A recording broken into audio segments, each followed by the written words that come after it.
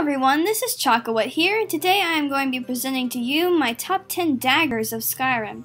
This list was suggested to me by Icy Anime, so thanks for watching my videos, dude. Kicking off our list at number 10, I have chosen the Glass Dagger. This dagger begins to appear around Skyrim once the Dragonborn has reached a level 20.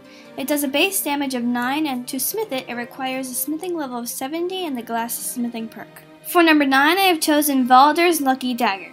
This unique steel dagger is gifted to the Dragonborn by Valder after the quest Hunter and Hunted is complete, after helping him defeat the Spriggans that have infested Moss Mother Cavern. Though it does a base damage of 5, it also has a 25% chance of dealing a critical hit. 8. Kavozine's Fang.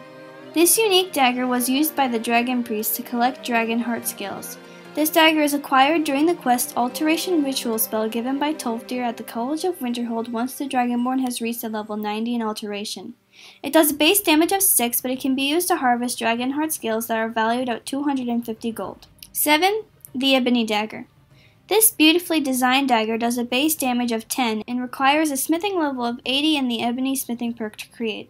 This dagger will begin to appear around Skyrim as random loot when the Dragonborn has reached a level 35. 6. Stalrim Dagger.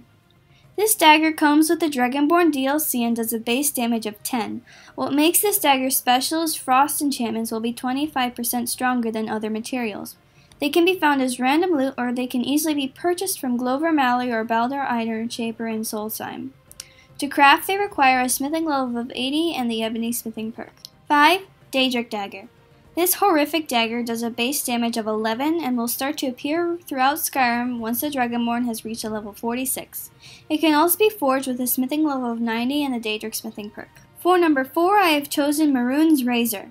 This is a Daedric artifact and quest reward for Mehrunes Dagon's quest Pieces of the Past. It does a base damage of 11 and hits have a small chance to instantly kill a target. This dagger can only be obtained if the Dragonborn elects to kill Silas in Dagon's honor. 3. Keening. This is a unique Dwemer dagger that deals a base damage of 8 with the chance to absorb 10 points of health, magicka, and stamina upon strike. It can be acquired during the quest Arniel's Endeavor in a radiant location, and was created by Lord Kegnarak long ago. 2. The Dragon Bone Dagger. This dagger does a base damage of 12 and requires a smithing level of 100 and the Dragon Armor perk to create. And for number 1, I have chosen the Blade of Woe.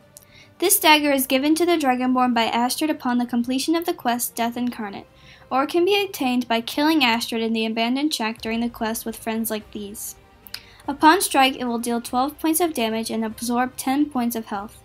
Long ago, during the Oblivion Crisis, this blade was given to the Hero of Kvatch by Lucien Lachance, and the Night Mother blessed it with a deadly power once they took on the role of listener. I hope you've enjoyed my list and found it helpful. Still looking for those questions for the Q&A? Be as creative as you like.